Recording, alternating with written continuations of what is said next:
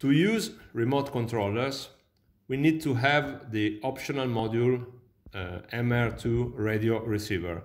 We can insert it inside the board. Just be sure that the board is powered off. Once it's inserted, we can power on the board and memorize the remotes on the receiver. To do that, we have to press the button on the receiver. The LED will go on and then will start blinking. One blink means channel number 1. If I press again the button, we will have 2 flashes, that means channel number 2.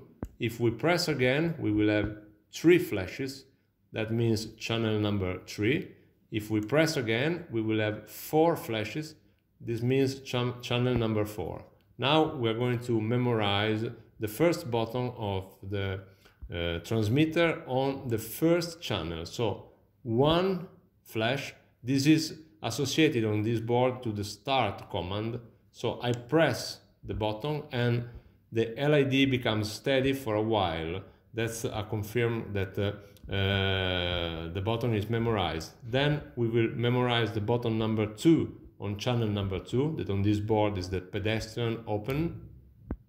Also this one is memorized. Now button number 3 on channel 3, that's the stop command. And button number 4 on channel 4, that's the courtesy light.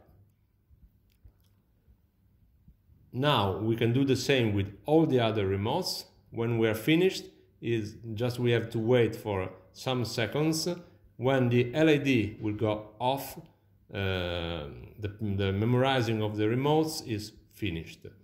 If we want to delete all the remote to clear completely the memory, we just have to power off the board, push the button and keep it pressed, and power on the board with the button pressed for a few seconds.